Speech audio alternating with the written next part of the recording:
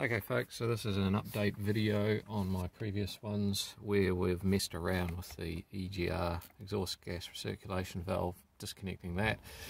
Sorry about the lighting, it's really shitty with the sun. And the throttle plate, deleting or removing the throttle plate butterfly. Now, just a quick recap. So, I owned this vehicle for 10 years, and for the last 10 years I've had the EGR, exhaust gas recirculation valve, disconnected, as in the pipe's just been pulled off and blocked, and it's run perfectly fine. And recently what I did was remove the throttle plate butterfly in here. So have I noticed a difference? Absolutely nothing. Haven't noticed any difference apart from one thing. When you go to turn off the engine will give a good shake just as it shuts down, and the reason it does that is because just before the engine on these shuts down, what it does is it closes the butterfly here and creates a vacuum in the cylinders, which means there's no compression and the engine shuts down nice and smoothly.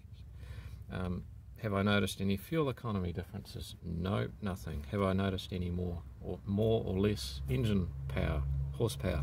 No, haven't noticed anything. So it's debatable as to removing the butterfly, is there any benefit to it at all? So what I'll do is I'll go start this up and I'll shut it down and I'll show you just how much the engine does shake. So the engine's idling away, I'll turn it off and you might be able to pick up the amount of shake we have now.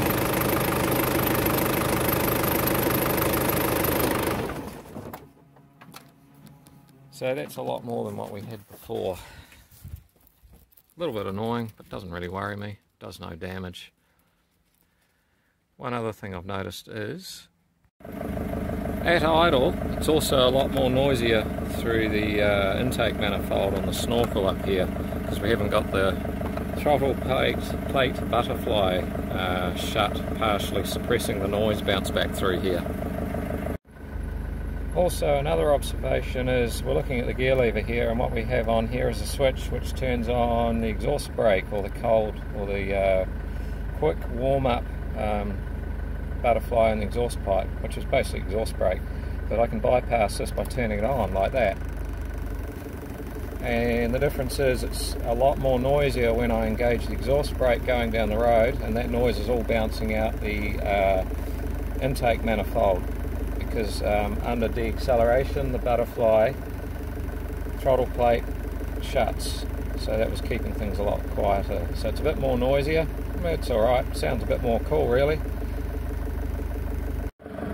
So you're looking at the back end of the snorkel, or the front side of the snorkel, or the air goes in, so if you turn on the exhaust brake you'll see what I mean.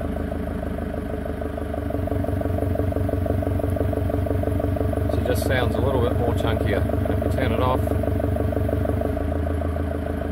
and on,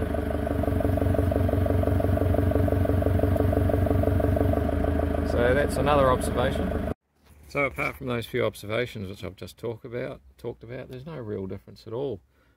Maybe, and I can't prove it because I don't have an exhaust gas analyzer on this or anything, it might not run as rich, possibly, but apart from that, I can't prove or disprove that theory.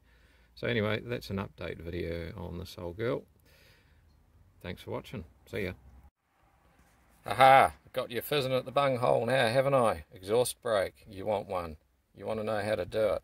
Well, I don't have time to explain. It's a little bit complicated, but I'll give you the brief rundown here now without all the technical and the wiring and all the guff on how to do it.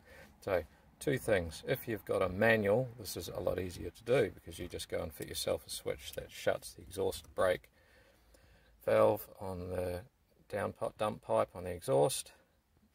But if you've got a auto, what you need to do is fit an automatic lockup, transmission lockup switch like this. And to do that you've got to intercept into the little computer and get the solenoid valve in the transmission to open or close, and I can't remember which one it is that locks up the torque converter.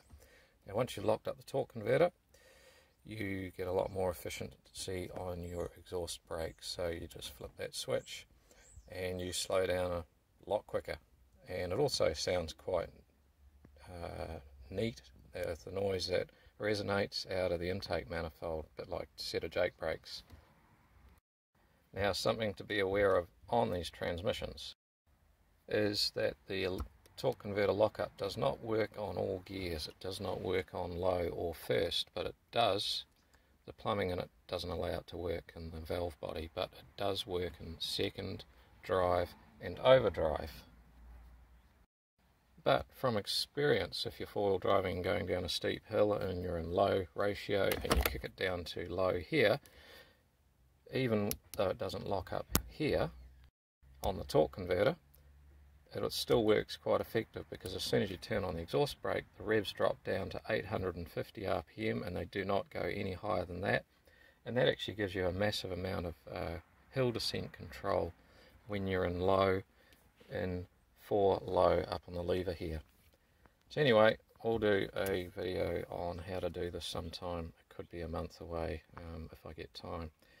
So there you go. Alright, see you later.